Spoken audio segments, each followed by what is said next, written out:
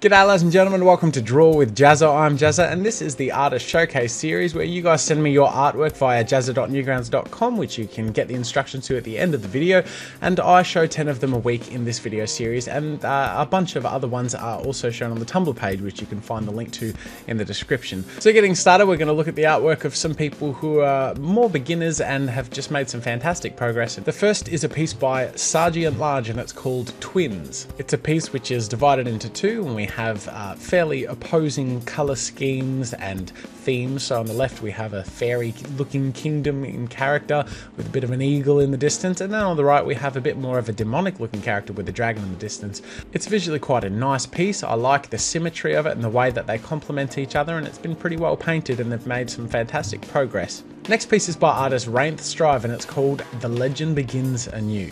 This piece was drawn in traditional medium, so paper on pencil, and was then brought into Photoshop and coloured in. This is a piece revolving around the Zelda series and is well put together, and I think that they've done a pretty good job in converting the traditional artwork into a digital artwork, in particular in the optimization and then the colouring after. They've just done a great job and I look forward to seeing more from this artist. The next artist is Dead Nut, who made this piece called Shinoburai. Shinoburai? It's like a shinobi samurai, I assume. This artist has made some fantastic progress, and this piece in particular really speaks for itself. It's got that really nice edging on the outside which complements a strong silhouette and pose, and the simplistic but hard-edged nature of the shading and colouring is really effective, and they've done a great job.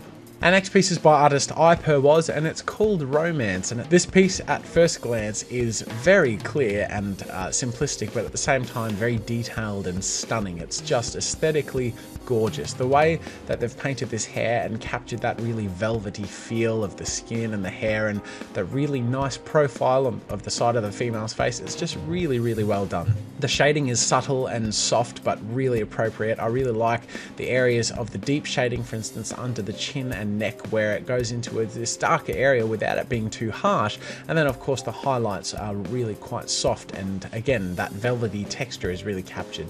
Our next piece is by artist Solanu and it's called Villain. We've featured a piece from this artist in the past of a similar sort of anime looking high resolution piece, and again it's just stunning. The absolute crisp nature of the line work, the really slick colouring and the very subtle effects that really make the piece pop are just astounding. They've done a fantastic job. I really like the edge shading and how simple it is, like the rim lighting on the side of the face and the hands and things like that, mixed with the really thin but crisp line work just makes the whole piece pop out really well, and the colouring is really well done too. Our next piece is by artist Nikos Studios and it's called Soldier Practice, and this is this artist's first submission to the showcase and Newgrounds, as I can tell. Both the soldier and the background were painted from separate reference photos and then compiled into this picture as a complete piece, which is quite effective and well done. There's obviously a clear understanding as to the use of these Photoshop painting techniques, and I look forward to seeing more that this artist can do. Our next piece is by artist I'm Costalong and it's called Lord Vegeta Anime Realism, and it's pretty self-explanatory. We've got our Prince of Saiyans here and we can see that it's just astoundingly well painted. I would have appreciated a slightly higher resolution, but the overall feeling of the piece is just astounding. I love the harsh nature of the lighting, so that it's very strong in the highlights and then nice and deep in the shadows, and that there's a very quick transition from one to the other. The other thing I have slight issue with is the size / shape of his nose and mouth, but they're only minor. Like, that's if I was being picky, because the overall feeling of the piece is astounding, especially those sparks around him to emanate that power feel. It's just really well done. Next piece is by artist Warty Newt and it's called Into the Desert, and the aesthetic of this piece and the overall tone just hits the nail on the head. It's fantastic.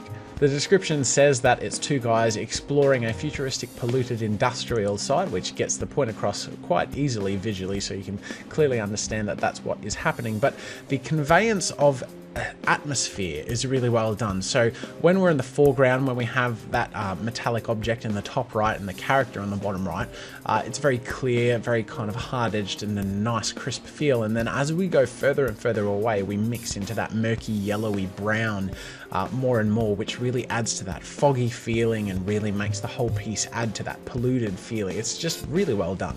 Our next piece is by artist Surfside Aaron and it's called Star Wars Hoth Defense. It's a fantastic piece. There are a few things I love about this. First of all, there's this mixture of simplicity in shading and then also crisp detail in shading. So when you look at the high resolution piece, parts of the snow and areas that don't necessarily require a lot of detail, like figures in the distance and some of the explosion or smoke or the blurry flying jet, they're quite simplistic in their shading and just strokes in the right places. That's what she said.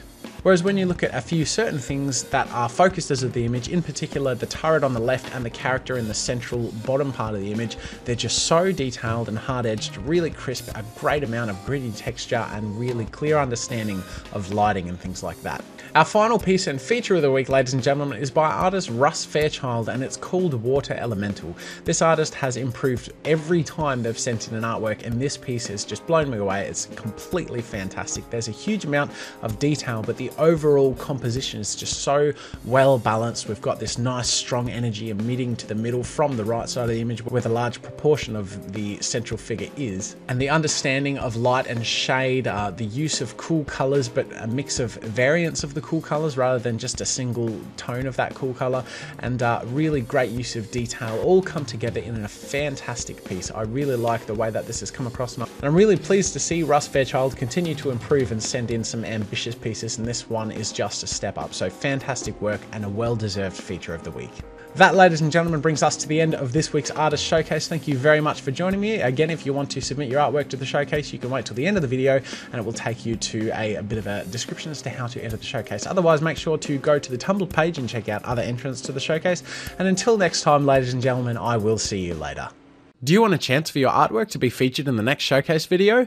Upload your artwork to the art portal on newgrounds.com. Send me a link to your artwork by going to jazza.newgrounds.com and click Send a Private Message. Make sure to include the word Showcase in capital letters in the message title and give me a link to your piece of art. Please be considerate of my time by submitting no more than one image per week to the Artist Showcase, and make sure it's on newgrounds.com. Thanks for checking out this week's showcase. I look forward to seeing your art in the future.